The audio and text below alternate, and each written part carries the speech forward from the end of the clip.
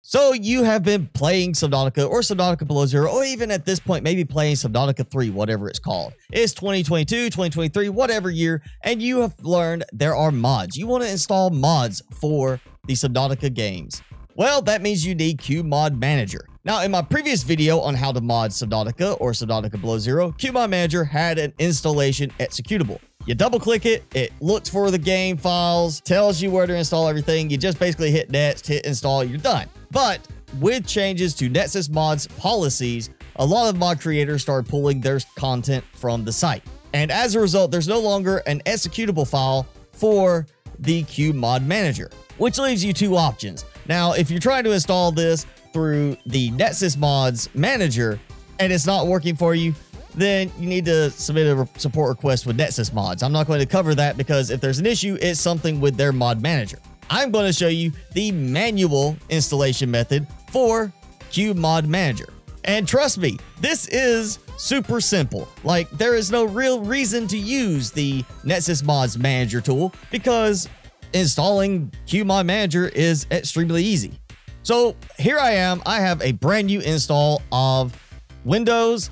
All I've done is install Steam and install Subnautica. I haven't even opened the game yet. Now, this is going to be different depending on how your computer is set up. Now, one of the things you're going to have to do to install QModManager is go to your game files folder. Now, on Steam, if you have just the one drive in your computer or just the one Steam library, by default, it's going to be under local disk C, program files x86, Steam, Steam apps, common, and then Subnautica or Subnautica Below Zero, depending on which game you're trying to mod. If you do have multiple drives and you have multiple Steam libraries, you're gonna have to go to the drive with the Steam library that contains Subnautica and just do the same thing. But you can also simplify this by going to your Steam client, going to your library, right-clicking on Subnautica or Below Zero, go to Manage, and go Browse Local Files. And then it is going to open up a window to the same folder. So if you're playing the Epic version of the game,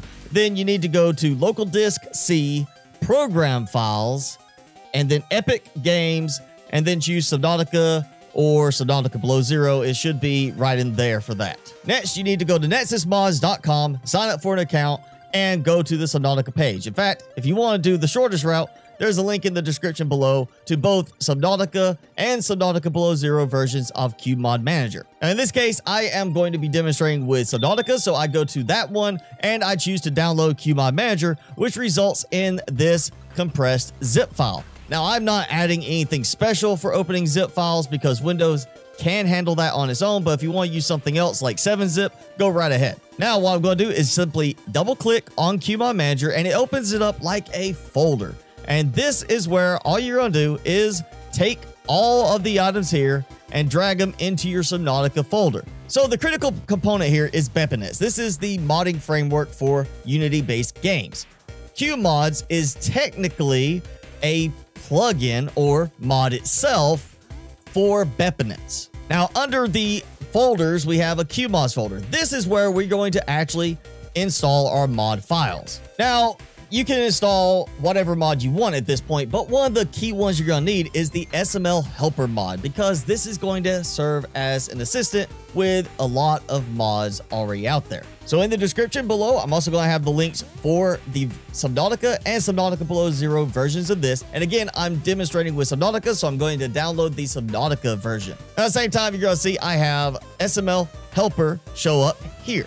I'm going to simply open it up, which again, you can do within Windows or whatever zip compression program you're using. And I'm just going to then drag it over and copy it into the QMods folder. That is it. So one of the easiest things to do is to actually just go here and shortcut the folder, or you can do like I've done, and I actually have shortcutted the common folder because that's where all the Steam games are going to be. So if I ever need to go to Subnautica or Subnautica Below Zero, it brings me here and I just double click on the game. And so here we go. Ignore the choppy frame rate. This is a virtual machine and it has no graphics card assigned to it. But there you go. I have installed QMods and the SML helper. And at this point, it's just simply start adding other mods the same way by dragging them into the QMods folder like I just showed you there. So if you are having any problems with QMods not working once you've done these steps to install it, or you're just having problems with certain mods, then really the best way to get help is to go and join the Subnautica modding Discord server and post your questions there. Of course, be polite, be courteous, and be respectful of the players who are offering you support on that. But if you did this through the NexusMods manager and you're having problems, again, you need to put in a support request with NexusMods because it's probably something to do with their app, really. And so there you go. That's how simple it is to install Subnautica or Subnautica Below Zero or even Subnautica 3 QModManager and start using mods. Again, it is based around the Bepanet's modding framework, and technically QModManager is its own mod for that, and then just is letting you build mods into that. It's like a wrapper around a wrapper. But of course, if you go out there and you do find an updated version of QModManager that is an installation executable, then you can run it and just follow the prompts and it'll handle all this for you. But again, if you're doing this from NexusMods or any site that just has the manual installation folder, it's as simple as drag and drop.